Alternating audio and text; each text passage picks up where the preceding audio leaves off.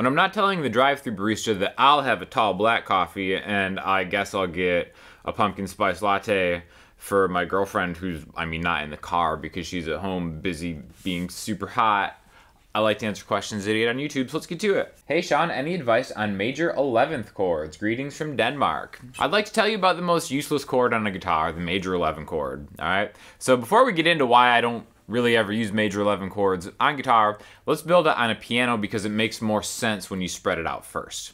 Alright, chord building makes way more sense on a piano because we just have the notes in the key of C, which are the white keys. 1, 2, 3, 4, 5, 6, 7, 8, 9, 10, 11, okay? So to C major is just a triad. We just take a white key, skip one, there's C major, we can make C major 7. Make C major 9, there's 9 away. 11. So, it really kind of makes sense if you organize it on a piano, but that sound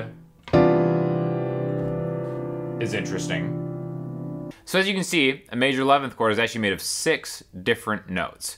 Now, in a scale, there's only 7 notes. So we're basically just playing all the notes in a scale together, and it creates an interesting sound. Now, on a piano, when you spread it out like that, it makes a certain amount of sense.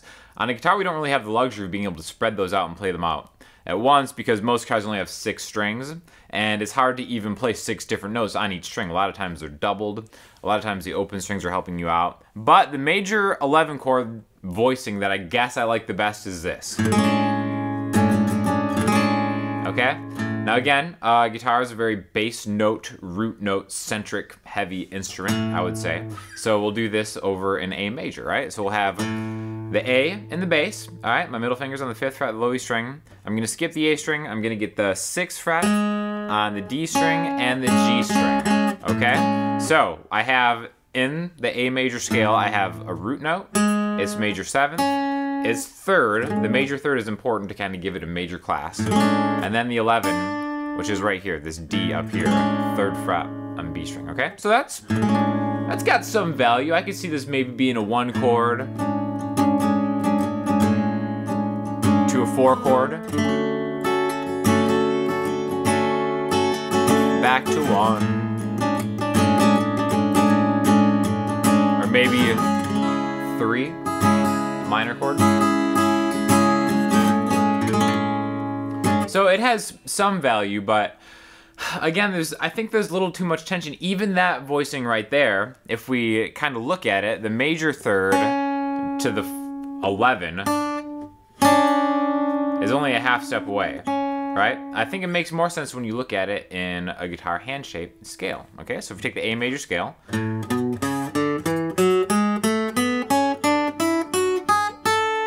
alright, 1, 2, 3, 4, 5, 6, 7, 8, 9. If you don't know how to make that, definitely check out my Patreon because I go all from the very beginner to all learning all the scales and being able to make chords out of all that stuff.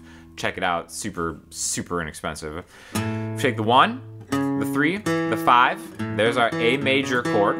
1, 3, 5, major 7, A major 7. 1, 3, 5, 7. Then we can kind of keep going. 8, 9, right? 1, 2, 1, 3, 5, 7, 9, 11, right there. That would be how we would kind of spell out that chord. And you notice hanging on that 11 makes us want to go somewhere else.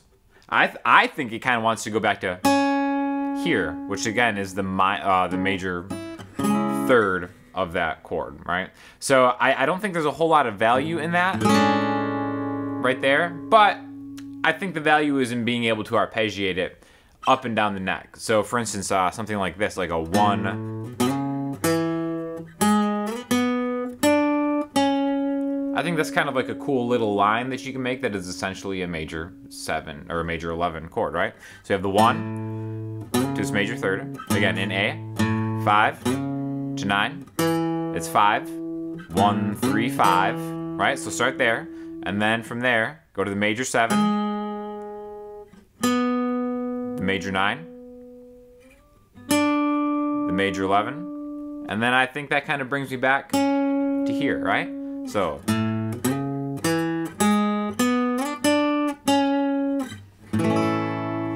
alright, so I think kind of like being able to spell a chord out through the fretboard has importance. But again, there's just, I haven't found a major 11 chord voicing that I really like using on a guitar, just because it's so spread out and you're playing so many different notes at the same time. You're forced to imply some notes. I think there's cool stuff that can be done. Like if we just take the root note and then it's 11 and it's 9 and you kind of end up with something like...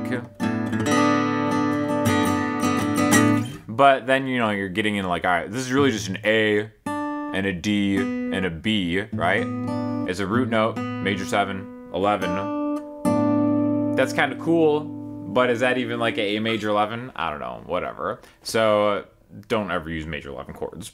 How do you stay so relaxed while playing something so difficult? So this was on the video I posted the other day where it's like the hardest song I can play, and it's Memory Lane by Elliott Smith, right? I think what makes it so difficult is it's different fingerstyle patterns that kind of change within each other, and you're all over the neck. There's a lot of stretching going on, and then being able to sing and play at the same time is just like the hardest thing that I personally can do. But if you watch the video, it doesn't really look like I'm struggling, right? It's just kind of like moving around because it's just been drilled so much. I struggled countless hours, not even just generally on that song, but learning that kind of style, the Elliott Smith style, which again, he's like, you know, probably my biggest inspiration guitar-wise.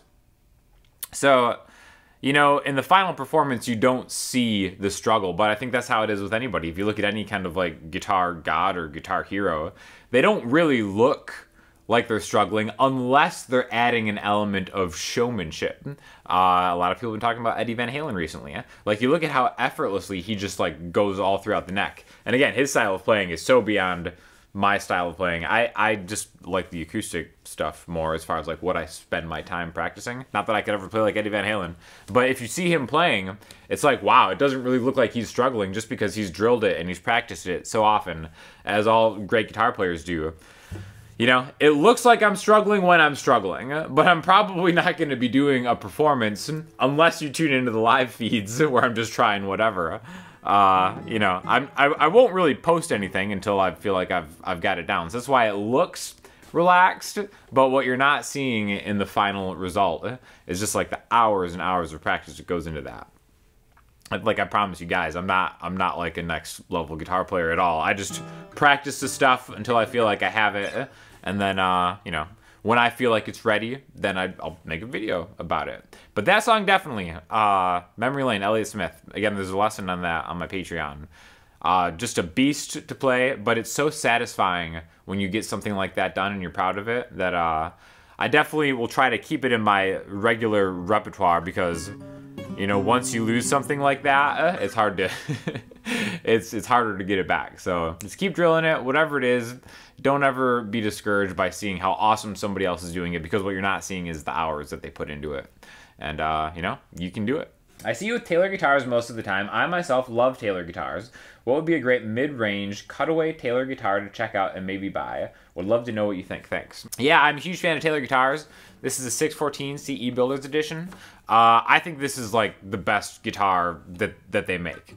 In fact, this is what I would consider a very expensive guitar. Everybody's kind of different when it comes to prices and stuff like that. This costs like $4,000, right? I personally probably would never be in a position where I could buy something like this just off the shelf.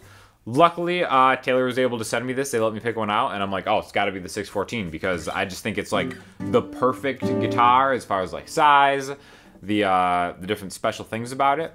Dollar for dollar, I think the best Taylor is the 314, okay? I have been the owner of a GA3, which is essentially kind of like the 314s as far as like the wood specs and stuff. I just think Taylor guitars are like really like, and if you buy a Taylor guitar, especially 3 Series and above, that's like a lifetime guitar, right? Not saying that you can't get a really awesome guitar for like $600 in that range. You know, there's a lot of great brands out there that do that. But with the Taylor stuff, the reason that a lot of it is expensive is because it's a guitar that's going to actually sound better as it gets older. So I think the 314 cutaways are probably dollar for dollar, like the best. Those go for around $2,000. You can find them a little bit cheaper used. I paid a little bit less than this for the GA3. The one thing is it doesn't have a cutaway. That's something that, you know, after having this and loving this guitar for the longest time, I really decided that if I was going to get something different from Taylor, it was going to have a cutaway, just because I've played a lot of live shows since I ended up getting this, and it doesn't have like electronics in it. So electronics and cutaway are definitely something that I definitely really wanted, and that's why I went with the 614. But I do think that the 314 cutaway, dollar for dollar, is probably the best bargain for what I would consider a mid-range for Taylor guitar. And again, those are like half as much as the 614. But what you're getting is like the tuners on this are just like awesome. The wood, it's ridiculous. This guitar is ridiculous, is all I can say. But I love all the Taylor guitars, even the 214s and stuff. Are totally worth it. But I do think that spending the extra, I think $500 to go up to the 314 is worth it, and that would be my recommendation for that question. Worst teacher. Like the worst teacher? The absolute worst? That's a high compliment to me, because I think there's really something to be said about the absolute best at anything and also the absolute worst at anything. So if you've somehow recognized me as the worst teacher, I must be doing something right. That C standard tuning piece sounded great, man. Cheers for the tunes, guy. So this was on the live stream where I busted out this, which I now have tuned to open C because I'm working on some more Elliott Smith stuff, because that's just what I'm doing now in pandemic, is going through old Elliott Smith songs and trying to learn them. So basically what that means is it's really kind of severely down-tuned. I would say about as down-tuned as a general standard tuned guitar can get without having to like make adjustments to it. And it's just...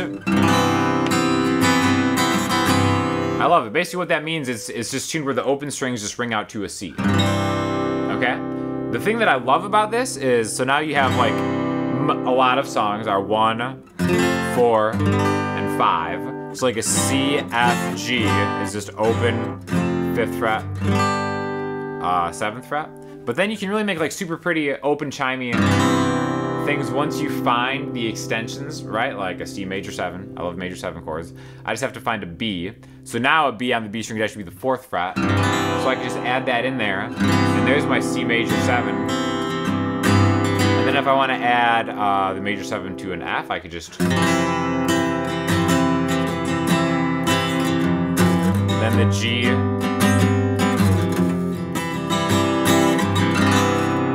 So it really kind of affords like a lot of cool, open, chimey sounding things that you can't get in standard tuning. So if anybody's interested, I could maybe do like a whole video on just open tunings or something like that. Because again, it's something else that I'm starting to get into a little bit more than I have been. So let me know.